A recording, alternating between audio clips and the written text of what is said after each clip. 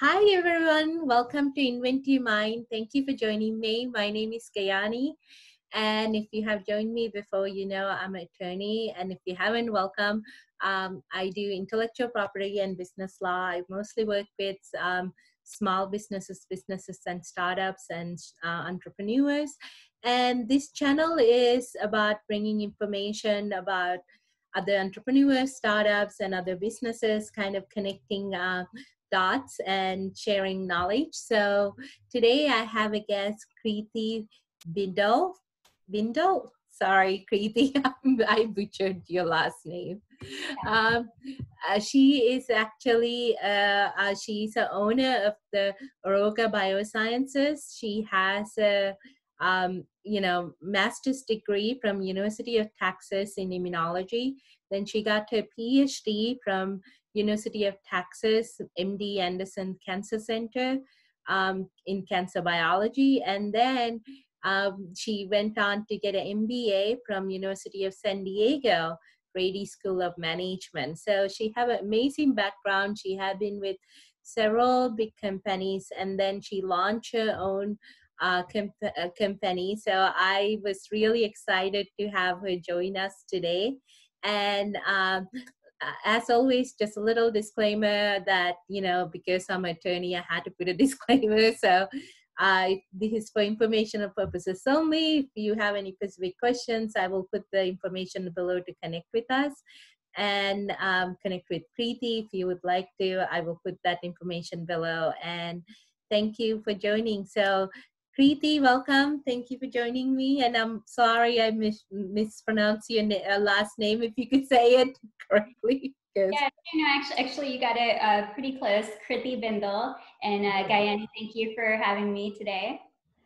You have a really unique background in the sense because you really are a business owner. Like, did you decide to go get the MBA after, like, you knew that you're going to be launching a business, just out of curiosity? So I had been thinking about getting an MBA for a long time while I was in industry. I think the idea of starting my own business probably was while I was in my MBA program. I definitely, just through the environment, I got the entrepreneurial bug, the idea in my head. So I mean, I think my training definitely fostered that.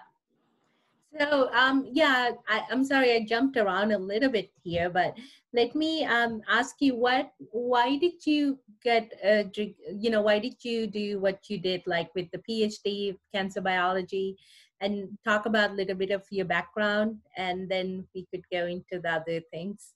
Yeah. So while I actually started my master's program in immunology. During that time, I also started an internship at Alcon. So I was kind of in the lab doing my master's program during the day, and then a few days a week I would work at Alcon on site to kind of get that industry experience. I was working in scientific marketing. And I think I really decided then that I loved being in pharmaceutical. I like being part of development and really wanted to pursue that.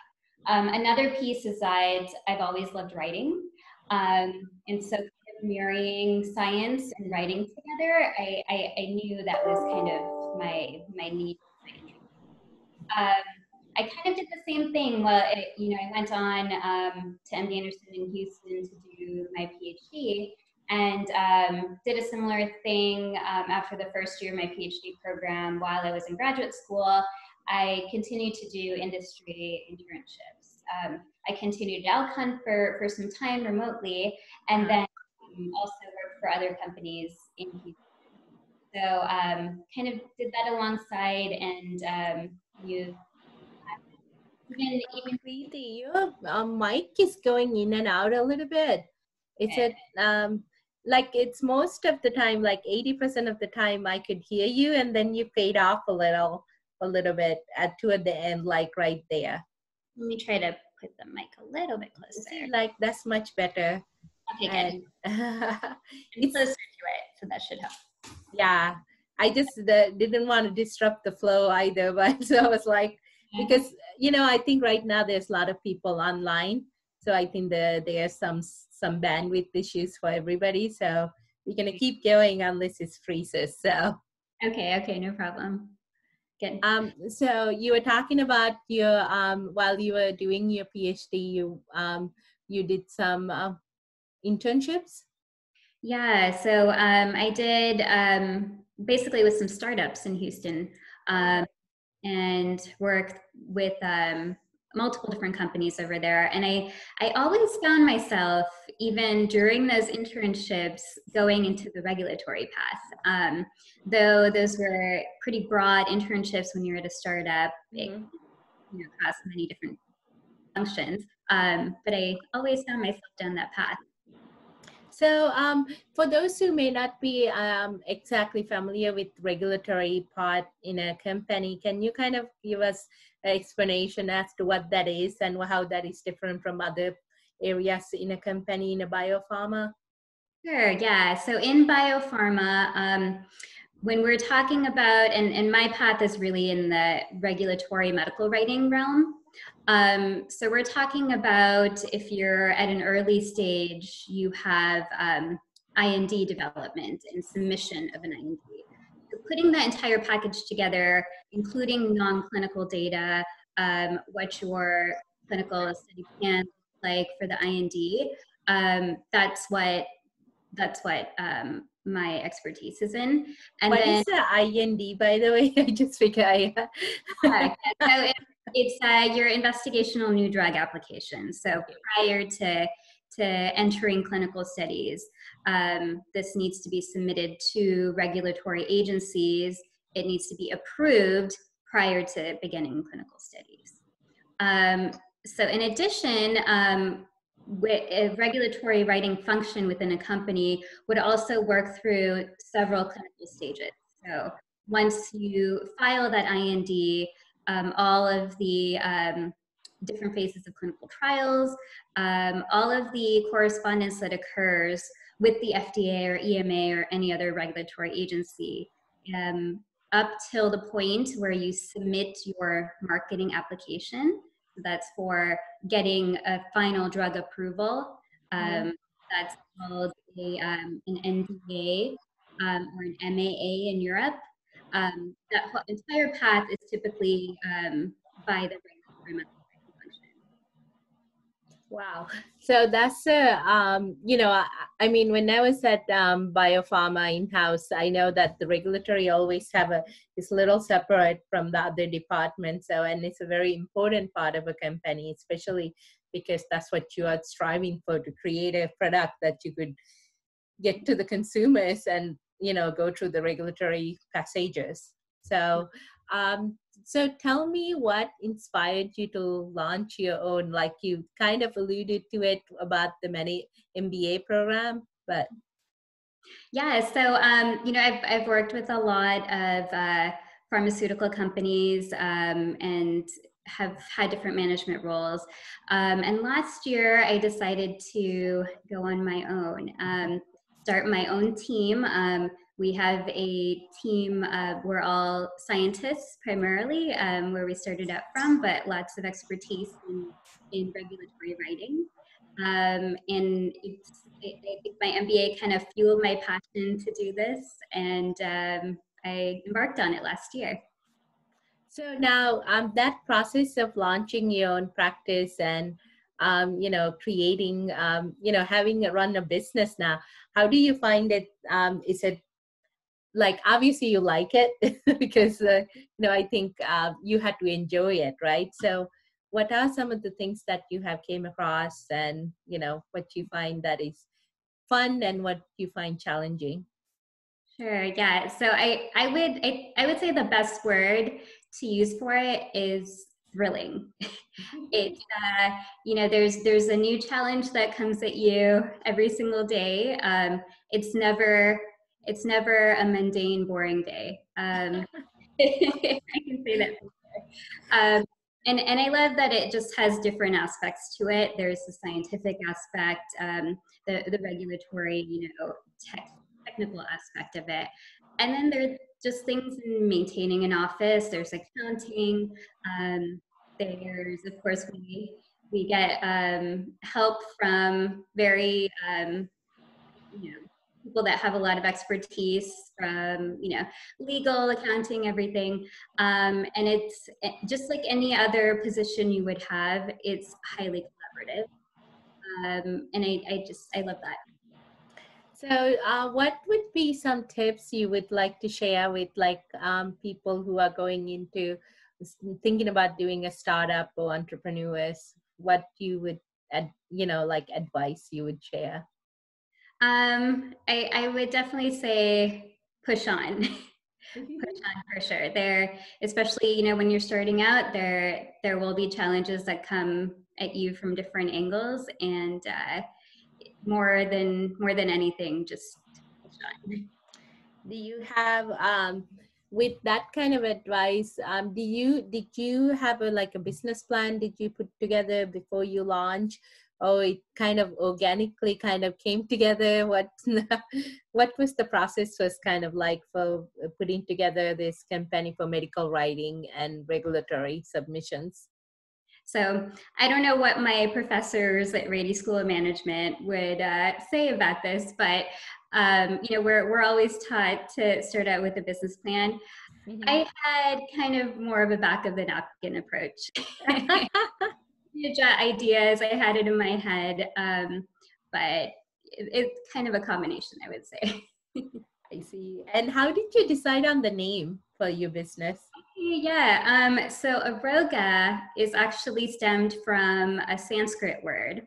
Okay. Arog means free of disease. Oh, okay. I think that's perfect because this is what we strive for. We're working with our clients to help to find treatments for disease. And that's really cool because I knew there must be a name, and I don't know Sanskrit, so that's something I learned today.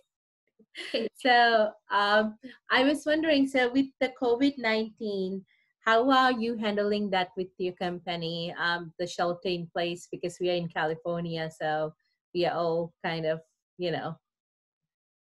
had to shelter in place. I mean, a lot of bioscience people, biopharma is obviously essential, but if you can do things remotely, obviously that's the best way to do it. So I wanted to see what the approach your company is taking. Yeah, so I think we're lucky enough that regulatory medical writing from the get-go can be done remotely.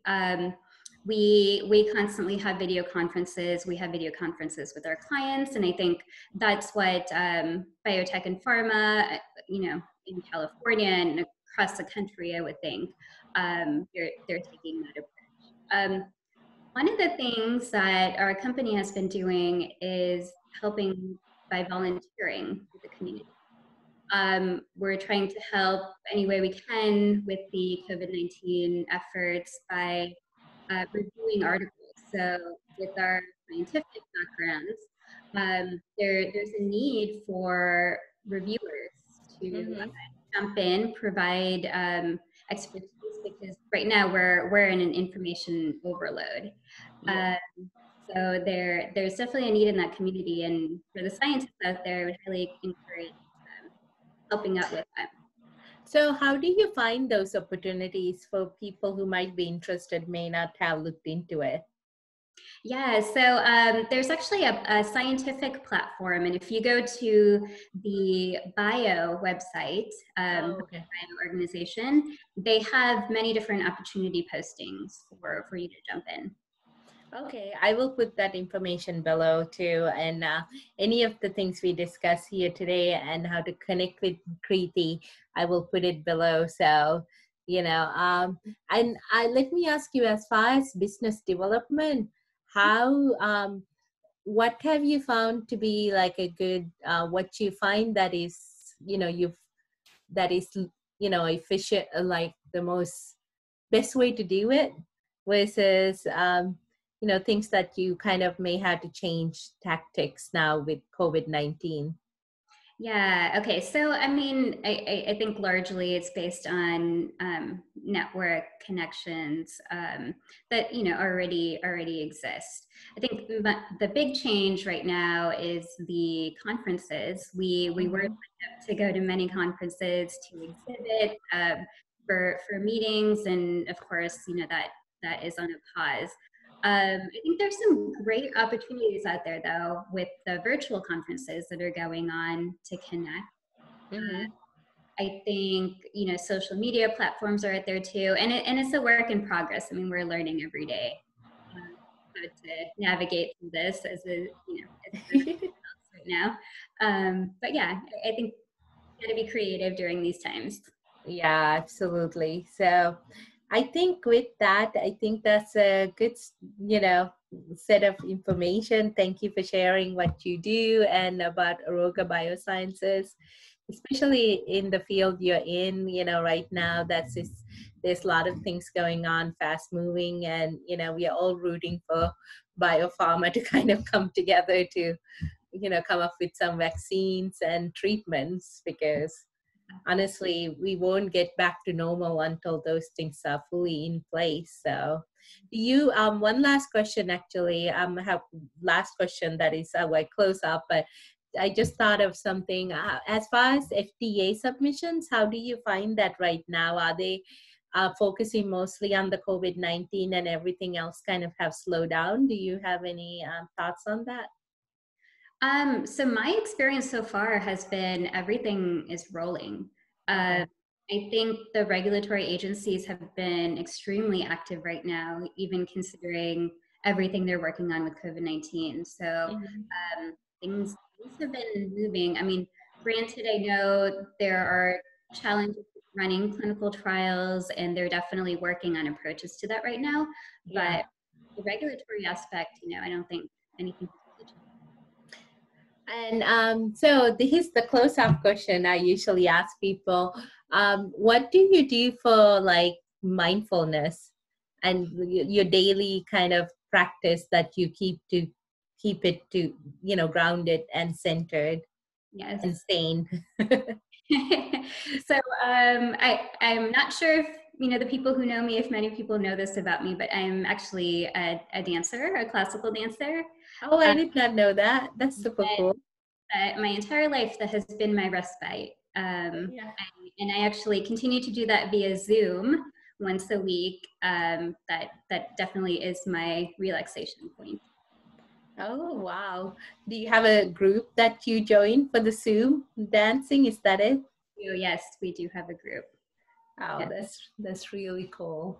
Well, I'm really grateful you joined me today to talk about your company, what you do, and give some advice to entrepreneurs and startups out there, and share what Aroga is about. Thank you, Krithi, for joining me.